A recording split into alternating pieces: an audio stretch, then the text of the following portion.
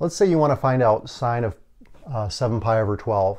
Now this isn't one that we memorized on the unit circle, so what we can do is we can take two angles that either add or subtract to give us 7 pi over 12 using those two angles that we know on the unit circle.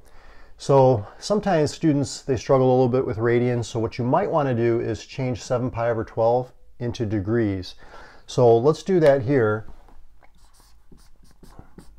7 pi over 12 multiplied by 180 over pi. The pi radians cancel. 12 goes into 180 15 times. 7 times 15 is 105 degrees. So now we just have to ask ourselves, what two angles that we know on the unit circle add up to 105? So that would be like 60 and 45. So what we're going to do is we're going to write this as sine of 60 plus 45. So you can see in our formula here, A is 60 and B is 45. And I'm going to substitute those in for A and B on the right side of the equation. So this equals sine of 60 cosine 45 plus cosine 60 times the sine of 45. Okay, now you want to reference your unit circle. If you want to review that, you can go to my video on unit circle. But here, sine of 60 equals square root 3 divided by 2. Cosine 45 is square root 2 over 2. Cosine 60 is 1/2, and sine of 45 is square root 2 over 2. Multiply these together. Square root 6 over 4 plus square root 2 over 4. So I'm just multiplying numerators and denominators.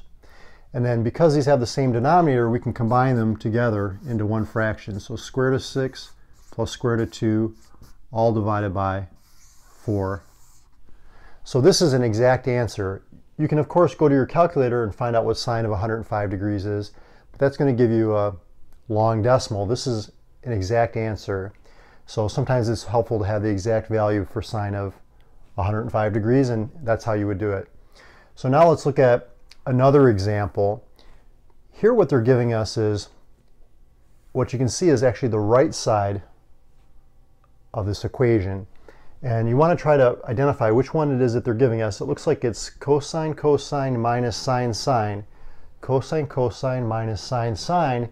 You can see that's going to be the cosine sum formula, okay, because these are the opposite, right, for cosine. So here what we have is cosine of 35 plus 85.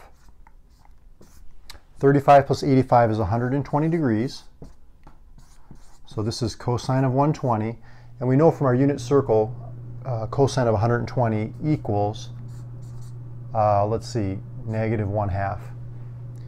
Okay, so that's how we work with the formula in reverse. So they're giving us the right side and we're condensing it to the left side. In this first problem, they gave us the left side and we expanded to solve using the right side of the identity. So now the last question we're going to talk about is, how do you find the tangent of u minus v if sine of u equals 5/12 and cosine of v equals 3/5? Both angle u and v are in quadrant 3. Okay, so what I recommend for this one is to draw the two triangles in their respective third quadrant. So we'll do that here. And so here we've got angle u in the third quadrant. Okay, so here's u. Here's v. Okay. I don't know why they use u and v. Those sometimes are difficult because they look similar, but this is u and this is v. Sine of u equals the opposite over the hypotenuse. Notice the hypotenuse is always positive, the radius is always positive. And if you do the Pythagorean theorem, I'm going to change this problem here a little bit to make this a little bit easier. Let's call this 5/13, and we'll make this negative 12. Okay, so you're just solving for the missing side of the triangle.